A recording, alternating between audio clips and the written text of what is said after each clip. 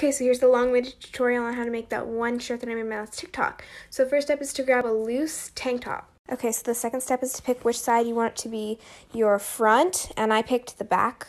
I don't know why I always do that, but I do. And then you're going to need scissors, a Sharpie, and then like a straight edge. Okay, third step, you're going to use your Sharpie and make a line of how short you want your front to be.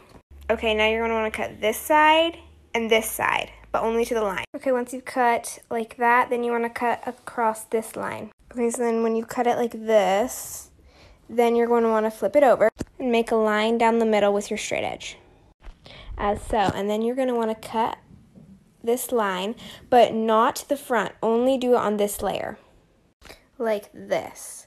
Okay, now let's try it on. Okay, so then it looks like this in the front and this in the back. And then here's what the back looks like.